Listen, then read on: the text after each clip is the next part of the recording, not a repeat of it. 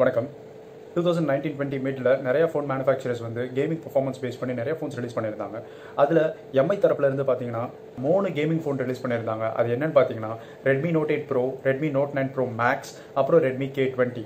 Realme Poco இவங்க ரெண்டு பேரையும் கம்பேர் பண்ணும்போது Redmi தரப்புல இருந்து வந்த ஃபோன்ஸ் பார்த்தீங்கன்னா MediaTek ப்ராசஸரும் கவர் பண்ணிருந்துச்சு, Snapdragon ப்ராசஸரும் கவர் பண்ணிருந்துச்சு. என்னதான் ஹார்ட்வேர் வைஸ் நம்மளுக்கு ரெண்டு ஆப்ஷன் பெஸ்ட்டாக கொடுத்திருந்தாலும் சாஃப்ட்வேர் வைஸும் நம்ம என்ஹான்ஸ் பண்ணணும் அப்படின்றதுக்காக Redmi தரப்புல இருந்து கேம் டர்போ அப்படின்னு ஒரு ஆப்ஷன் வந்து உங்களுக்கு கொடுத்துருக்காங்க. இப்போ நீங்கள் PUBG மாதிரி ஒரு ஹெவி கேம் விளையாண்டுட்டு இருக்கீங்க, அந்த டைமில் உங்களுக்கு டிஸ்டர்பன்ஸும் இருக்கக்கூடாது, பெர்ஃபார்மன்ஸும் நல்லா இருக்கணும், ஹீட்டிங் இஷ்யூ இது எதுவுமே இருக்கக்கூடாது அப்படின்னு சொன்னீங்கன்னா இது எல்லாமே இந்த கேம் டர்போ அப்படின்ற ஆப்ஷனில் கவர் ஆயிருக்கு. இப்போ இந்த ஆப்ஷனை நம்ம எக்ஸ்ப்ளோர் பண்ணலாம்.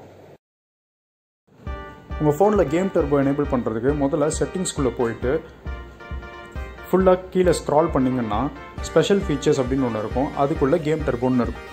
இதை ஓப்பன் பண்ணிங்கன்னா உங்களுக்கு ஒரு பெரிய ப்ளஸ் ஐக்கானும் மேலே ஒரு செட்டிங்ஸ் பட்டனும் இருக்கும்.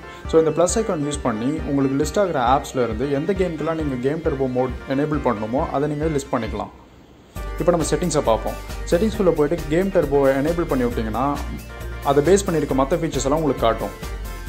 இதில் ஹோம் பேஜ் ஓரியன்டேஷன் அப்படின்னு ஒரு ஆப்ஷன் இருக்குது பார்த்தீங்களா, அதை முதல்ல வெர்டிக்கல்லேருந்து ஹரிசாண்டலுக்கு மாற்றுவோம். இப்போ இருக்கிறது பார்த்தீங்கன்னா வெர்டிக்கல், இப்போ நம்ம ஹரிசாண்டலுக்கு மாற்றுவோம்.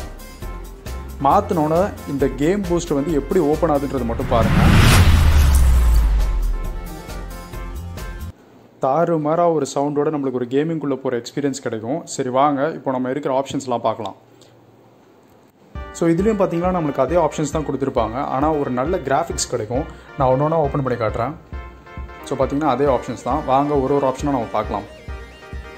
இந்த ஹோம் ஸ்க்ரீன் ஷார்ட்கட் அப்படின்றத எனேபிள் பண்ணிட்டீங்கன்னா உங்களுக்கு இந்த மோடை வந்து செட்டிங்ஸ்குள்ளே போகாமல் ஹோம் ஸ்க்ரீன்லேருந்தே எனேபிள் பண்ணிக்கலாம். இந்த பெர்ஃபார்மன்ஸ் பேண்ட்வித் எனேபிள் பண்ணும்போது பேக்ரவுண்டில் இருக்க ஆப்ஸை விட ஃபோர்க்ரவுண்டில் உங்கள் கேமுக்கான பேண்ட்வித் வந்து அதிகமாக இருக்கும். அதே சமயத்தில் டச் கண்ட்ரோல்ஸும் ஆடியோவும் என்ஹான்ஸ் பண்ணி கொடுக்கும்.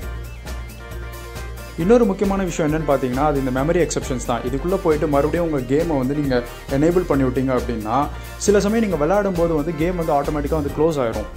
அது ஏன்னு பார்த்தீங்கன்னா ரேம் மேனேஜ்மெண்ட்னால தான். ஸோ இந்த ஆப்ஷன் நீங்கள் எனேபிள் பண்ணும்போது உங்கள் கேம் வந்து அது ஆட்டோமேட்டிக்காக க்ளோஸ் ஆகாது. கேம் டிஎன்டி இதில் இருக்க எல்லாத்தையும் நான் எனேபிள் பண்ண சொல்லுவேன். ஏன்னா இதில் வந்து auto brightness, reading mode, screenshot ஜெஸ்டரு, அப்புறம் நோட்டிஃபிகேஷன் ஷேட், இந்த மாதிரி எல்லா ஜெஸ்டர்ஸும் வந்து நம்ம வந்து கண்ட்ரோல் பண்ணிடலாம். இந்த ஃபைனல் ஆப்ஷன் கொடுத்துருக்காங்க பாருங்கள், அடிஷனல் செட்டிங்ஸ். நீங்கள் இதுக்குள்ளே போனீங்கன்னா நீங்கள் ஒரு கேமும் லிஸ்ட் ஆகும். ஸோ அதை பேஸ் பண்ணி நீங்கள் இண்டிவிஜுவலாக அந்த கேமோட செட்டிங்ஸை நீங்கள் கண்ட்ரோல் பண்ணலாம். ஃபார் எக்ஸாம்பிள் பார்த்தீங்கன்னா இதில் வந்து டச் ரெஸ்பான்ஸு, டச் ஸ்க்ரீன் வந்து ரெசிஸ்டன்ஸ் ஏரியா எவ்வளோ இருக்கணும் அப்படின்றது எல்லாமே வந்து நீங்கள் ஒரு கேமில் இண்டிவிஜுவலாக நீங்கள் வந்து கண்ட்ரோல் பண்ணிக்கலாம். முன்னாடி டிஸ்கஸ் பண்ணியிருந்த இன்கேம் ஷார்ட்கட்ஸ் காட்டுறதுக்காக PUBG விளையாடும் போது சில ஸ்க்ரீன்ஷாட்ஸ் எடுத்து உங்களுக்கு ஷேர் பண்ணியிருக்கேன், அதை இப்போ பார்க்கலாம். பாருங்கள், இந்த ட்ரேலேருந்து நீங்கள் பேசிக்கான அப்ளிகேஷன்ஸ் எல்லாம் ஆக்சஸ் பண்ணிக்கலாம், ரேம் பூஸ்ட் பண்ணிக்கலாம், ஸ்க்ரீன்ஷாட் எடுத்துக்கலாம், இல்லை வீடியோ ரெக்கார்ட் பண்ணிக்கலாம். அப்படி இல்லைனா நீங்கள் நோட்டிஃபிகேஷன் ட்ரேலேருந்து வர பாப்அப் எல்லாமே நீங்கள் டிசேபிள் பண்ணிக்கலாம். வைஃபை, ஓரியன்டேஷன், காஸ்டிங், இப்படி எல்லா ஃபீச்சர்ஸுமே நீங்கள் கேம்லேருந்து வெளியே போகாமல் ஈஸியாக ஆக்சஸ் பண்ணிக்கலாம். ஒரு அப்ளிகேஷன் ஓப்பன் பண்ணும்போது அது இப்படி சைடில் ஓப்பன் ஆகும். ஸோ கேமிங்க்கு எந்த டிஸ்டர்பன்ஸும் இருக்காது. இந்த வீடியோ உங்களுக்கு பிடிச்சிருந்தா மறக்காமல் ஷேர் பண்ணுங்கள், சப்ஸ்கிரைப் பண்ணி சப்போர்ட் பண்ணுங்கள். மீண்டும் அடுத்த வீடியோவில் பார்க்கலாம்.